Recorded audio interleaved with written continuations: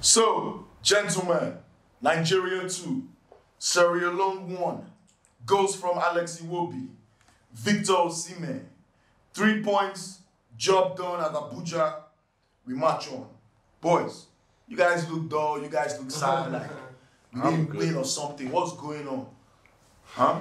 Let me start with my man right here. It's been a minute. Always a pleasure to be back on TUNNELTV. You know now. Man, obviously I've been trying to recover from the disaster of, I don't know, 2 months ago. And you guys, unfortunately, back-to-back disasters. But unfortunately, guys, I'm back to reality. Nigeria is not going to the World Cup. Come November, I'm going to, have to choose a team to support. And unfortunately, watching this game now probably just shows me that perhaps that was the right decision not to go to the World Cup. Wow! Because I think I would probably have had my heart broken too early into the competition, right? Because what I've seen now is I haven't seen a team that is serious about playing good football. And what you play in the World Cup or at the World Cup is good football. And Nigeria, the Super Eagles, having shown me that. I see some promises. It's not like we don't have the talent. We have the players. I think the job the coach has to do now is quite significant, right? And trying to get them to play very well, the defense, from the defense to the attack, to the midfield and to the attack. For me, the standout players were obviously Iwobi and Osimhen. Iwobi, for me, I've always said it, and I'm happy that there's consistency. I've told you that Iwobi is perhaps the best player in the Super Eagles. Maybe club-wise, you're making a lot of points now. Maybe club-wise, he has not been at the level that he should be. But I think Iwobi is an extremely good player. He's gifted. He's technically gifted. I just hope that next season he begins to prove people wrong. I mean, listen to what Frank Lampard says about Iwobi. He says he's not sure Iwobi knows how good he is. And he always says it, and Frank Lampard says that, he says that to his own teammates, to his players, that you guys, and some of you guys don't know how good Iwobi is. And of course, Frank Lampard is proving this by playing Iwobi in the starting 11. And I think that's a vote of confidence. I knew you were gonna have your little Iwobi. He could go on for 2 hours. That's the goal. Oh yeah, now my people. Don't forget to like, share, comment, and subscribe. TUNNELTV. But in terms, first of all, the Iwobi matter. Yes, I agree. He is got more ability than he shows sometimes, and we all agree that he has a lot of potential, and his career should have flourished a lot further than it has so far. But regardless of that, we're talking about today. Today, it was an Iwobi masterclass. Let me not front. I mean, I was fronting on him, abusing him before the game. Let me not lie, because his performances have been underwhelming. But today, he was our man of the match. He was everywhere. Playing him in that central role seems to be working. He's a good ball carrier. I still think he needs to make better decisions with his range of passes. But overall, he was our best player today. And alongside Victor Osimhen as well. And me and you we talk about that guy regularly. I say I want him at the club. You say it's too expensive to bring him to Arsenal. Either way, with that being said, he's a baller. Even when he's not getting chances, he's creating his own chances. He smells that danger. Yeah, he sniffs danger. He's present every time. Present. He's just present. So it wasn't surprising that he got another goal today. He could have had a couple more, let's not lie.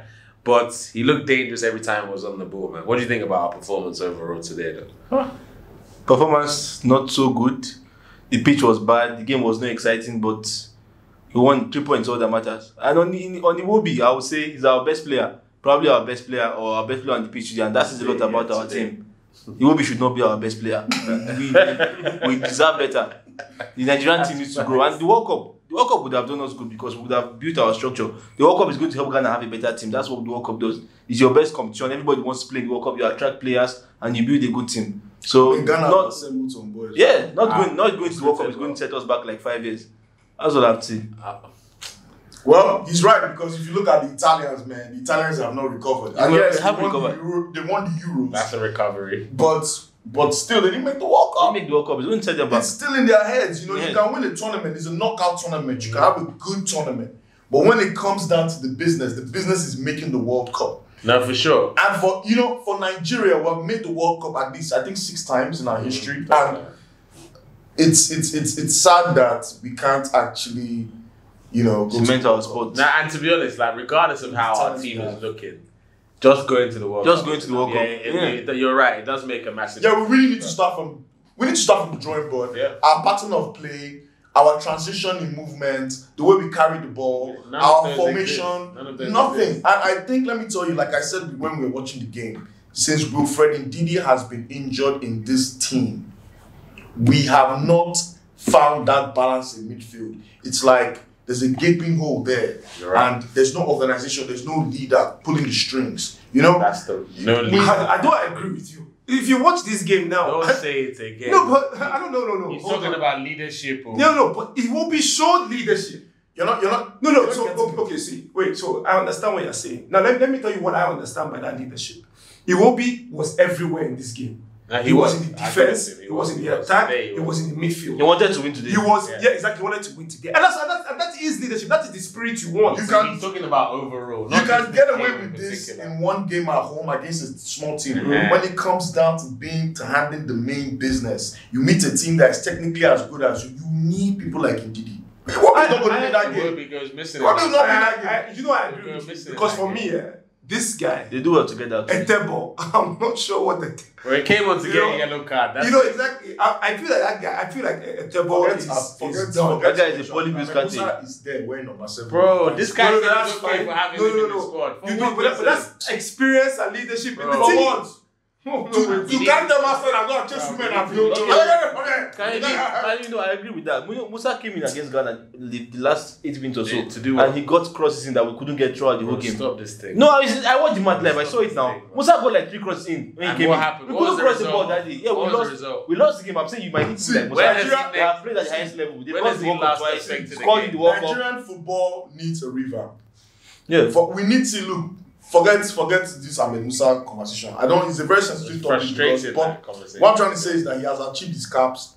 Let a new set of people come in. Yes, now. Let us have fresh blood. But we need to be breaking our back to get Eze in. What is Etebo still Eze needs to be in our squad now. But people like the World Cup would have answered these questions. Everybody wants to go to the World Cup, and they would have. And Lukman is not in this team. He's not. He just came now. But you think about, is he injured? He's not. He played today. Did he play? Yeah, he came on last few minutes. I didn't see him in the game. Yeah, he did. He had one chance. He had one chance. He had one chance. But in terms of our gameplay today, what I've been saying is, even though we're creating chances, I still don't know what this Pesero guy is playing.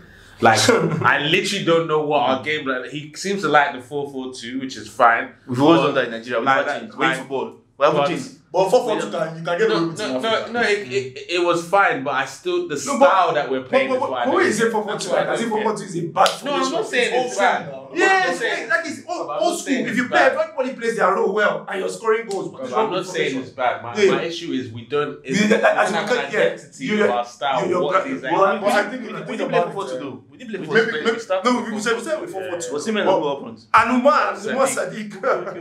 But if you think about it, maybe that's what he feels. The personnel that he has. But you see that he now takes out Umar Sadiq after the first half. But anyways, ask him to say what he said about Umar Sadiq. It takes him an hour to get to the ball, bro. He's so slow.